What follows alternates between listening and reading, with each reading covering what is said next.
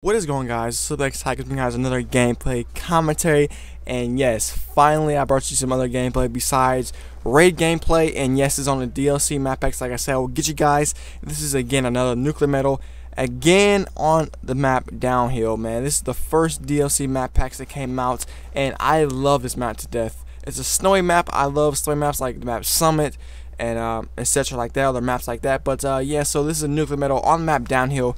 I am using the M27 with the red dot and stock on it, and quick draw, don't forget that, and using non-lethal score streaks, the VSAT, the UAV, and the EMP, dropping a nuclear metal, playing domination. I'm not sure if it was ground war or if it was a 6v6 domination. I'm not too sure on that, but however, I do get a nuclear metal on this gameplay, and I was so excited and to get this nuclear metal because in the first half, man, I was getting destroyed, but in the second half I said, man, I gotta play a little bit slower, play a little bit more stronger, and set my game up and get a little streak going on. And once I got that streak going on, I got my VSAT. But however, in the first round, I did get a VSAT, but I died to like a random grenade because kids were just chucking grenades, spraying noob tube and stuff like that. And I got an unfortunate death. I was on like a 10-20 gun streak. I'm not sure, like I want to say about a 15 gun streak, and I died. But the second half, I set my game up and got on a little quick hot streak and put a nuclear metal, and I'm so happy to get this because this is a map DownHill, and I really don't get too many gameplays on this map because I don't really play it that much. And when this game first came out, all the tryhards played this game type or this map particularly because it was the map packs, and only people who have money or actually good at the game and want to invest in map packs buy the map packs. And so once I play these kids, there are a lot of tryhards. They post up play and full parties, and it was kind of difficult to get gameplay. But however, I got in one of those lobbies that I could achieve this gameplay. It doesn't matter if these kids are noobs or not, if they're actually good or whatever. I did pull out the 30 gun streak, so it does take skill no matter what. If they're a noob, if they're a modded player, if they're a pro, or if they're pretty much decent in the game, it doesn't matter. I still got the 30 gun streak, and it's kind of hard to do.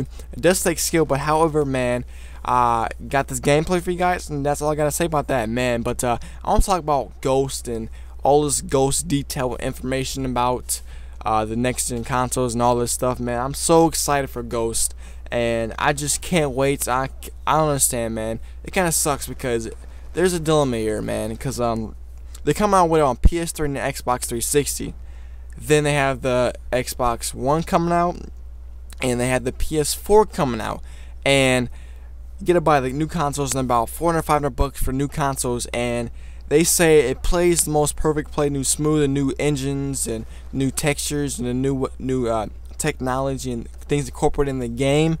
And I'm kind of having a contradiction here right now because I don't know if I should go buy out the PS4 right off the back and say like $400 to buy that, and try to see if I can get some other money to buy Call of Duty Ghosts, but then I'll miss out a lot of content posting, guys, because then people will get videos out before me, stuff like that, because posting Ghosts, people want to see those kind of videos, stuff like that, and I really want to get the Ghosts as soon as I can. But since I probably won't have to get it for PS3 because I have no clue, no idea when I'm going to get the PS4, because that's $400 down the drain just to buy a new console, and that's a lot of money to spend just buy a new console. Plus you got to buy the Call of Duty Ghosts, I'm gonna buy pretty much the hard edition because I get all the map pack stuff.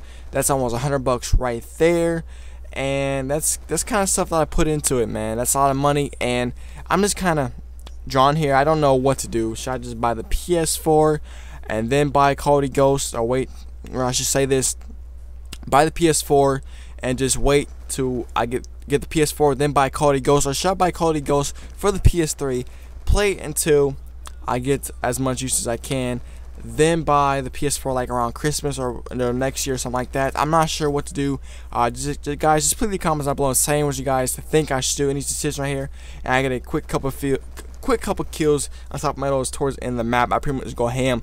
If this would have been that longer, I could have maybe got the double nuclear, but however, I do get a drop of nuclear. We do unfortunately lose because I pretty much kept a little bit for my streaks. I get